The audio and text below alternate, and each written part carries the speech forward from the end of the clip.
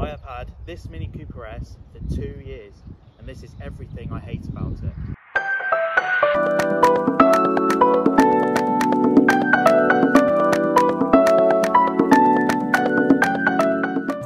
So the first thing I hate about this car is that the bonnet scoop is actually not functional.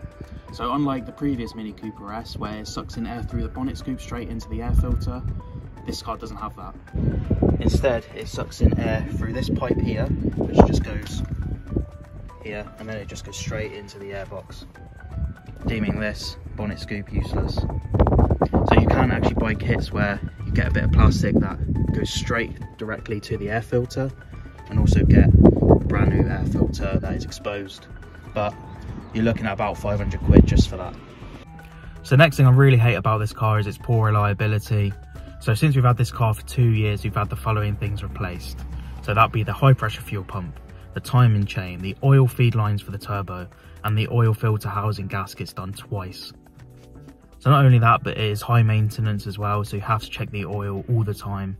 I check mine twice a week sometimes just to make sure that the level is fine, and it's very inconsistent as well, so it doesn't matter how you drive, where you drive, how long you drive for, the level is always going to be different, so there's never any consistency with it. So this is a dipstick, hang on, that's the wrong dipstick. This is a dipstick that you use in the Mini Cooper S R56. Why make the end of the dipstick the same colour as oil, I'll never know. Now I'd like to take a moment to give you this discount code where you can get 10% off these awesome car sprays from the Car Bakery.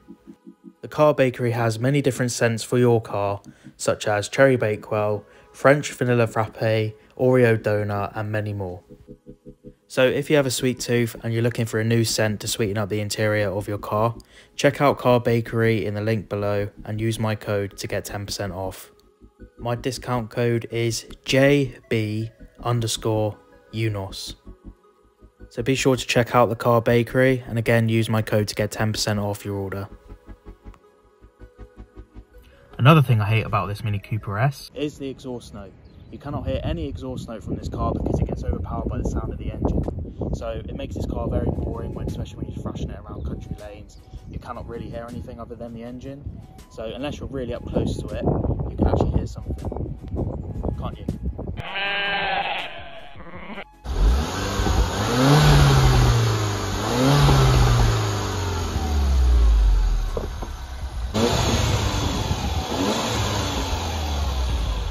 So the next thing I really don't like is the fact that there is no temperature gauge unless you go through a hidden menu. So you have this little display here which tells you your speed and also has a stereo in it. And you also got this which can also tell you your speed but also tells you your RPM as well. You can actually go through and look at the temperature gauge via a secret menu, which I actually have a video on. You just go through pressing that little button on the end. But why should you have to do that? You cannot do that whilst you're driving because there's too many steps. And it also means that if your car is overheating, it's too late because you don't actually have a temperature gauge. So people tend to buy an ultra gauge that they put there or on their windscreen. They buy an ultra gauge that tells you a few things like your boost pressure and also your temperature, but that's about £80, which isn't exactly breaking the bank. But why? Why is there no temperature gauge? Why? So the last thing I really hate about this Mini Cooper S R56 is the passenger door. Now this may seem like a really weird thing to hate about a car, but my passenger door, I don't know if it's common with these Minis, seems to be a problem. You'll see that the window gets caught on this top seal here, which means that a lot of wind noise gets in through that gap there. And it's just not nice. Sometimes it also causes the door not to shut properly, but this time it's been alright.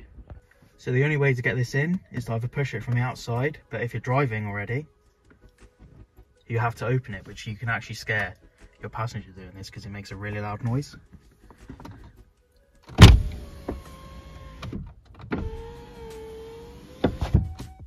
Yeah, so that's obviously not ideal.